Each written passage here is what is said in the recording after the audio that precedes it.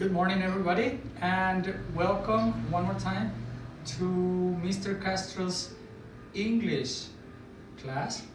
So today we talk about processes. What is the process? How do you complete? How do you begin the process?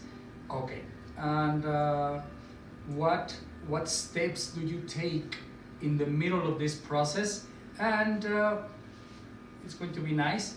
Now, remember that we have at least three steps. Three steps. What is a step? Well, a step is the part on the process of doing something, so doing a product, for example. And for product, well, we can do something that is easy for everybody to do. So I thought about food, and everybody loves food. Everybody knows how to make food. So here we do that, and when you finish your project, you can present it to me, and I can check it and give you correction and feedback on this. Okay. So yes, this is about food.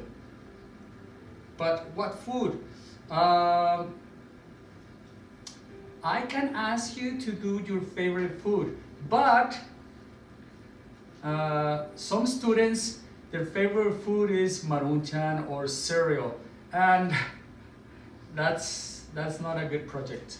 I need something a little more complex. I don't want a taco de frijoles project. That's not good. That is a snack. Okay. So here, and I don't want to give you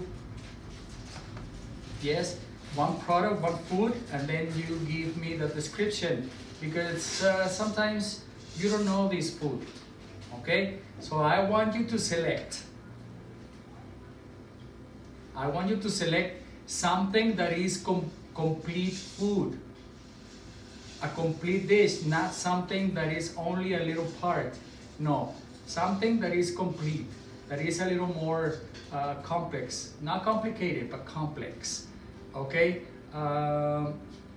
like for example, in my case, my favorite food is mole with chicken, and well, for that I need to number one, express the ingredients for this food, and also what steps you take to make this food. Yes? Okay, the process, the ingredients, the process, and the quantities. Yes?